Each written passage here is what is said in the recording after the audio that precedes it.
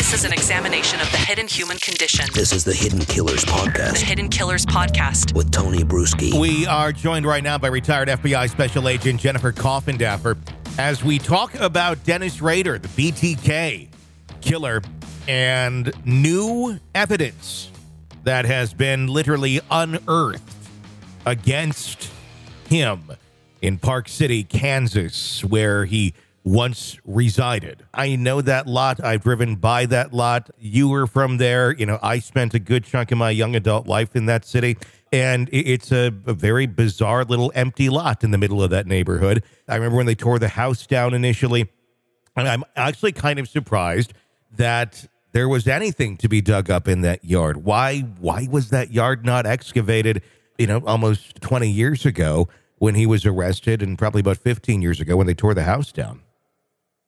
It is surprising. I think that a lot of people in law enforcement don't really understand at times, unless you have it happen to you, the ingenuity at which people will hide things. Mm-hmm. The pouring of concrete, we talked about how he encapsulated everything, how low, below the ground it was. Yeah.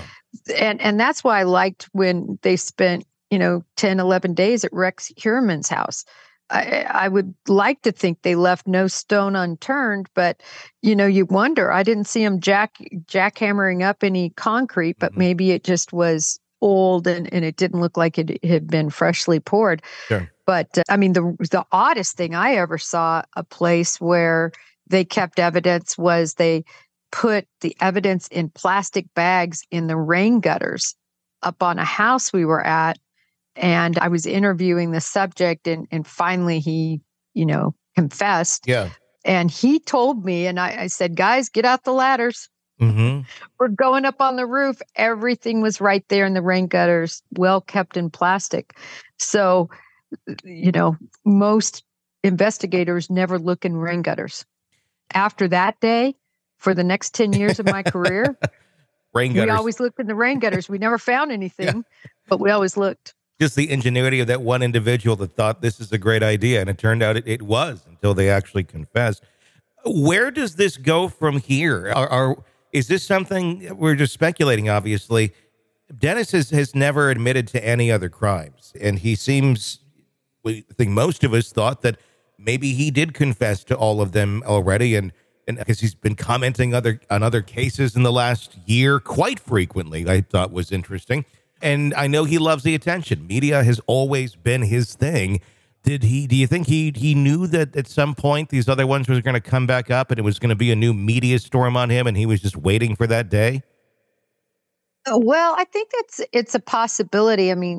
There's a couple of interesting notes, though. One is the young lady in Missouri, certainly, those details are that she was raped. And that completely does not fit the MO of Dennis Rader. Sure. He did not rape his victims. He definitely, there was semen and ejaculation involved, but after death and things of that nature. So it just doesn't fit the MO. Mm-hmm. I don't know what's going to end up happening on the Missouri, but they're saying that he is their prime suspect.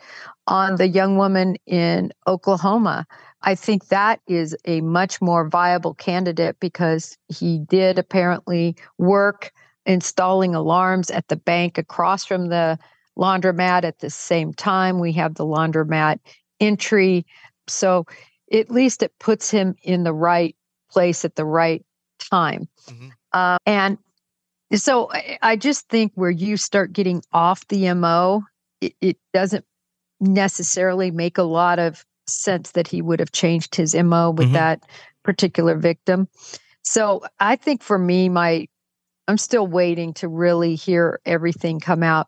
The other thing could be, remember at that time when he confessed, there was no death penalty in Kansas, but there was a death penalty in Oklahoma and one in Missouri.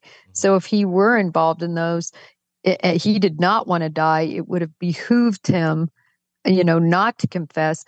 Why wouldn't he be confessing now when supposedly there's some sort of immunity deal on the table? It's still, that's why I said my jury is still out until they unequivocally prove it. But I don't know if they can with them, slinging pantyhose around their desk. Yeah. Where's that DNA? This is the Hidden Killers Podcast. Want more? Start binging on all of our true crime podcasts right now through Apple Podcasts and get an ad-free experience when you sign up to be a True Crime Today Premium Plus member exclusively on Apple Podcasts. More of the Hidden Killers Podcast, dropping soon. Press subscribe now.